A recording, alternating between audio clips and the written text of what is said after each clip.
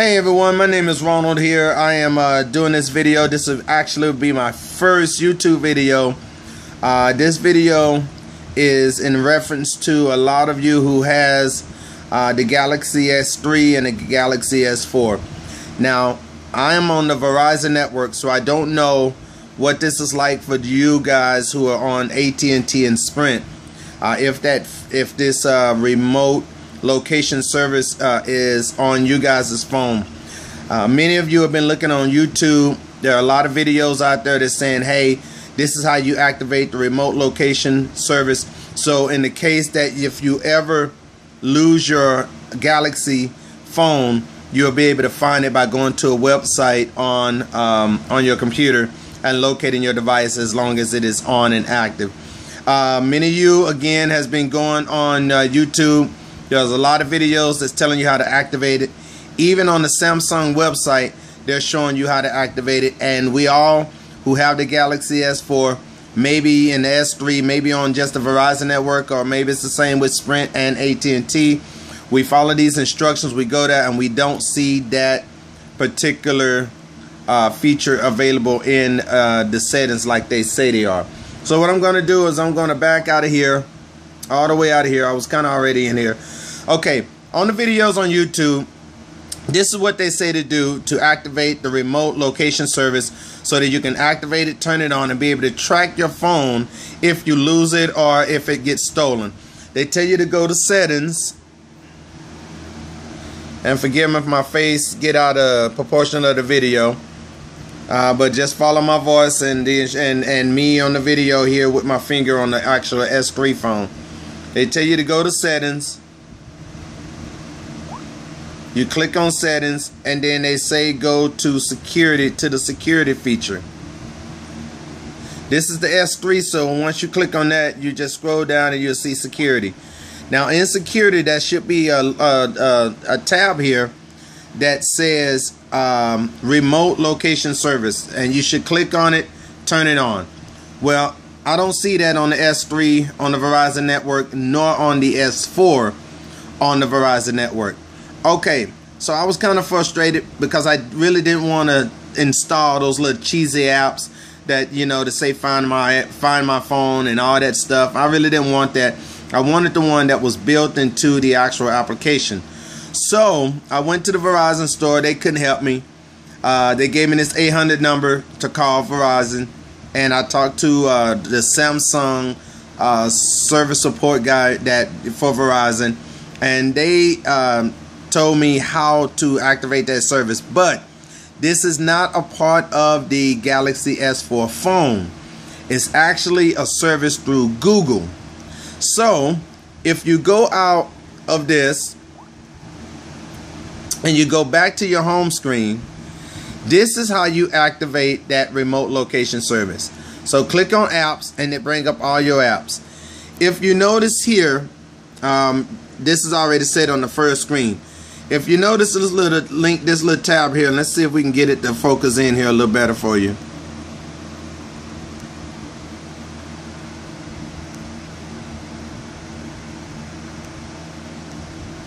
Alright, trying to get down here and get my phone to adjust. Maybe I keep it still. Okay, if you look right here, you see this little app right here that says Google Settings.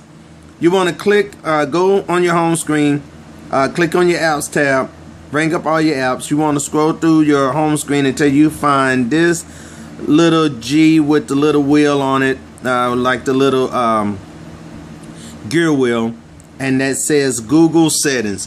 You want to click on that, and if you notice there in Google's, under the Google Settings, look what we found under the Android Device Manager. We see remote locate this device. On the S4, it'd be a little different. When you click on that, then you have to click on the tab that says Android Device Manager, and then you'll see it under that, under the S4. But on the S3, it's right there up front as soon as you click on the settings feature. So what you do, this is how you remotely activate the locate this device feature that we've been looking for, but it's under the tab Google Settings. Click on it, click on remotely locate this device, and you also want to check the box that says allow remote. Let's go back out. You want to click on this box here that says allow remote lock and factory reset. If your phone gets stolen and you want to just lock it, or you want to just factory reset it to erase any important files or data that's on it. So what you do, you check that.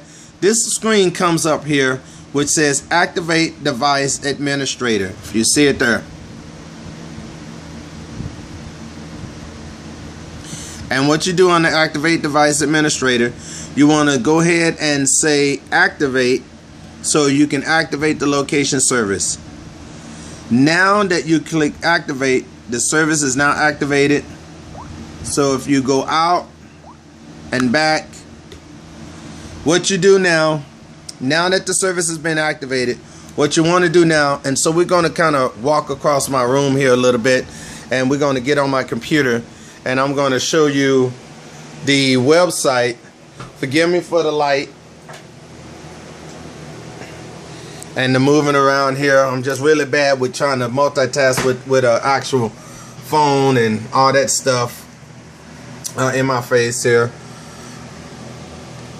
Okay, on the computer, you want to go to this website, and let's see if I can get it to show up here in the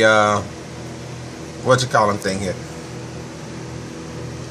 I'm gonna hold that there just for a little bit until you guys get it, write it down. It's www.google.com//Android/device manager. Can y'all see that there? There we go.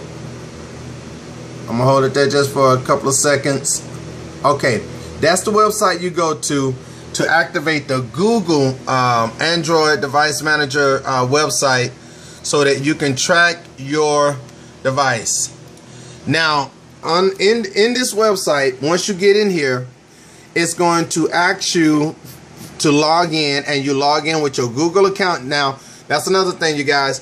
You will need a Google account and a Google password. So if you have a Google account, you need to set that up on your phone, the Google account set up on your phone.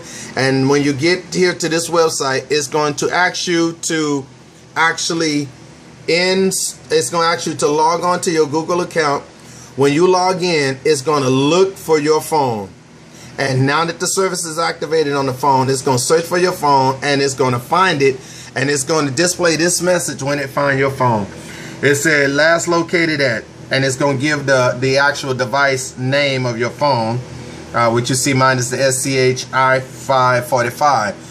And as you can see there, you can click ring, you can click lock your phone, and you can click erase it. And it also shows you here. Now I ain't gonna put that up there. I don't want you guys knowing where I stay, so I'm not gonna throw my address up there too long. And so hopefully you didn't catch it. If you did, that's fine. I'm a computer service guy company, so if you need some service and you're local, just give me a call, 951-639-7873. Just advertising, free advertising, right? Okay, but anyhow, what you'll see here is this little location here shows where my phone is. It's at my location where I'm at right now, and it's give you accurate information on the spot, letting you know exactly where you are. It gives you the exact address of the location. Now if you look back here, you notice that this says that it's accurate to 20 meters. So that's pretty close and pretty accurate to the T of where your device will be when you're looking for it. My address there. So if you guys want to drop by and hang out and kick it sometime, you're more than welcome to. But anyhow, that is how you activate your S3, S4 on the Verizon network. Go to Google settings, which is an app tab on your phone. Go in there and then click on the device manager, the Google device manager or the Android device manager, and then just go ahead and select remote locate device, and also check the box that's saying to reset, erase, the factory conditions in that aspect as well. So hey, thank you guys for watching this video. This is my first one. I know I'm kind of a greenhorn at this, but I'm gonna hopefully look out to be doing many more. Look out for many more videos from me, and go ahead and just hit me up in the description or ask any questions. I'll be more than happy to help you with that. All right, peace. Thank you for watching. Look for more videos.